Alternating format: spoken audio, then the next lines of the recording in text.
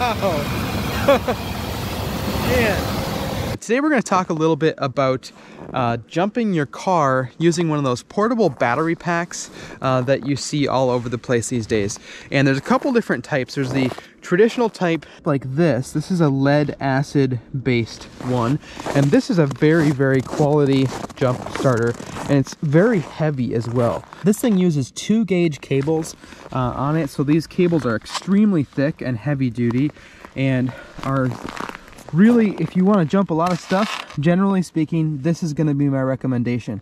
So the alternative to this style is those lithium ion based ones that are much smaller, and this company sent me a couple units to test out. So right now here in Minnesota, it's 15 below zero. This has actually been sitting outside in the car, so this should also be at around 15 below zero. This one was sitting in my garage, so it's a little bit warmer. But we're going to test these things out. I'm going to see if I can find one of the vehicles that won't start. I kind of am worried all of them are going to start fine. Yep. That one's fine. The F-250.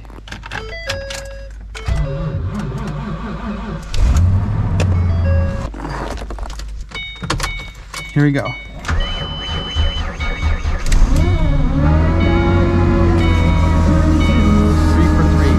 So unfortunately, we're gonna have to simulate a dead battery, and the way we're gonna do that is I'm actually gonna take the cables off of the 6.2 liter, and we're gonna see if we can start it with just the jumper packs. All right, we got the hood opened up. I disconnected the positive lead from the battery, and I have the JNC 770R. I'll link to this exact one if I can, or one that's very similar in the description. So what we've basically done is replace the battery, or simulating a battery that was 100% dead, to where it basically doesn't even have a battery. So we're gonna connect it to this jumper and see if this thing will crank this thing over. Here we go. It looks like that's actually not going to be able to jump it.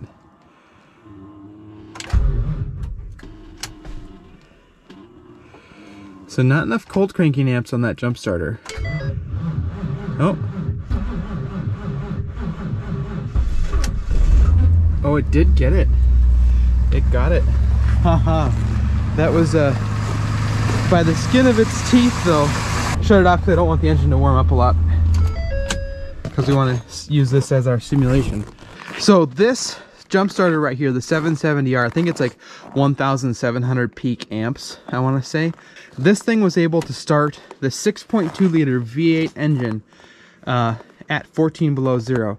Now given this thing was probably at about 30 or 40 degrees when we performed the jump, this charger itself wasn't at 15 below zero. So that kind of gives you an idea of what a really quality lead acid based jumper pack is able to do.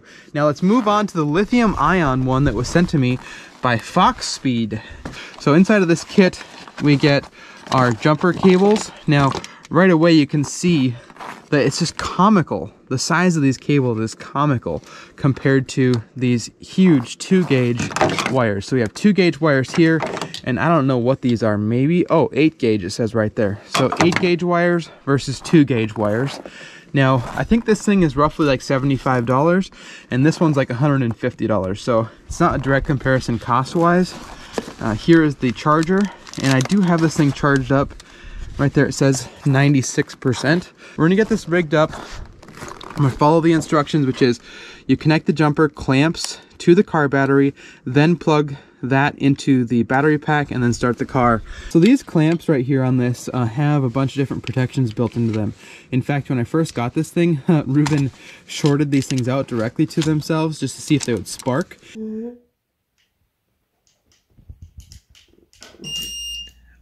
Oh, it detected it. What does it say? It says...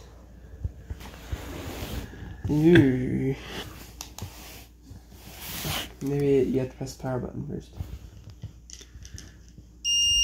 No, it's too smart. That's annoying. Not even a little spark? Well, apparently you can do this and it doesn't start on fire. So it passes the weld test? Knock, toss, or shake the product strongly. Don't expose product to the sun. Do not short circuit at any time. This is able to sense both reverse polarity and if there's a short circuit. I like to look at which side the wire comes in on the handle and then have that portion of the jaw connect more directly to the leads. So I'm gonna do that one right like that. So now we're ready. Oh, I should also mention this thing has a light built into it. It's not super bright, but it does work. And two different USB chargers. And then right here is where we're gonna plug our cord in.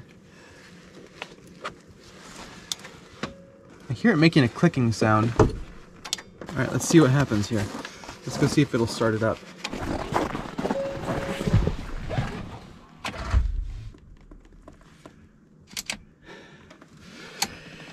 Okay, so nothing happened there. It says we're down to 77%. This thing claims in the Amazon description that it can start up to an 8-liter gas engine. And right here in the instructions is where it does state that it can start up to an 8-liter gas engine or a 6.5-liter diesel engine. So it should be able to start this no problem. What we do know is that you cannot use this as a dedicated replacement for your car battery, like this pack right here.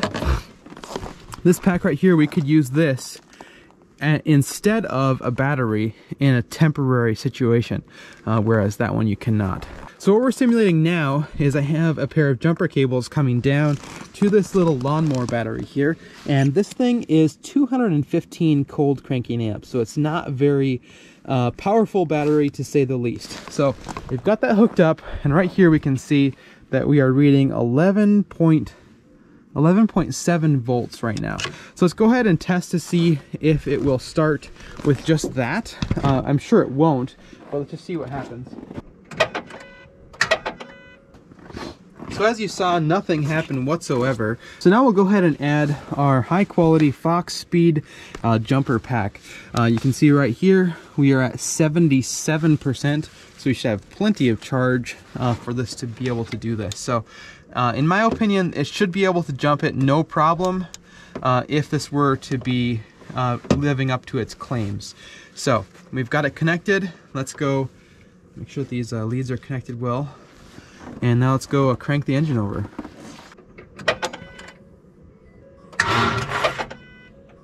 So you heard that as I cranked it over right at the beginning, it was sending some more amps through, but it limited out and it just barely started to turn the motor before I think this thing completely disengaged.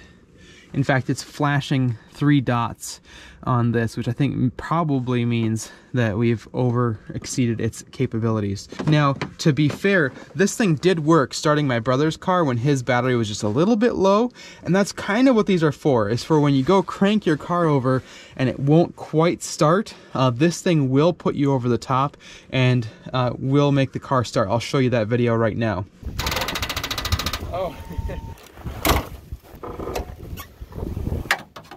Attach the negative to the negative, positive to the positive. This says that it's reading 12 volts right now. All right, everything's connected. All right, go. Wow.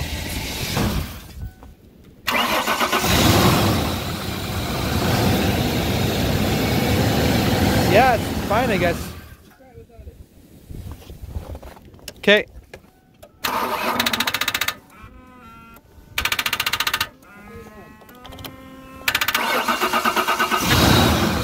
Wow.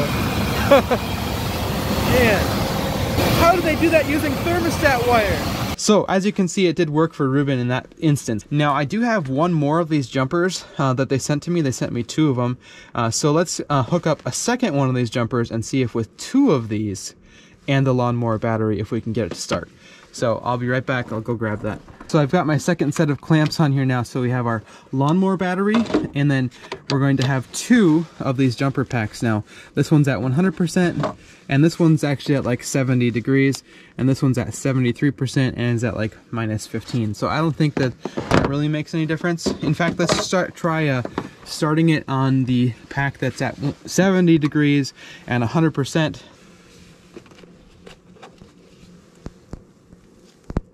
All right, so let's see if this will start it. Here we go.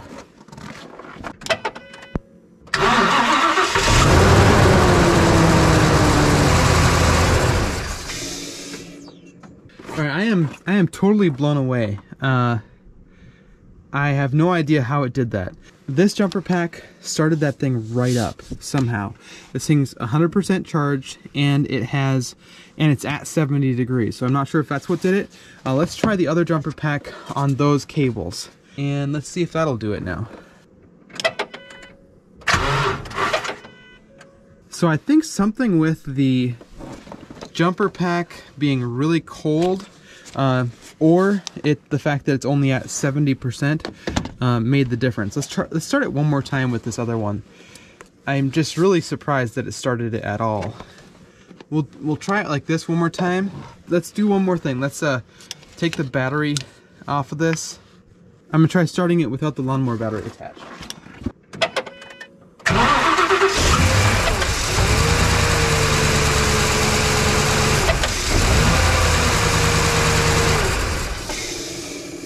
So you could see that it did start the truck with no external battery connected, but it didn't stay running, or it was cutting in and out as the relay was clicking in and out inside of this this jumper here. So it won't work to run the truck exclusively, but it did start the truck. Now, we have started it a few times, so obviously the engine's not at 15 below zero, but I haven't let it idle or anything. It's probably ran for a total of 2 minutes maybe.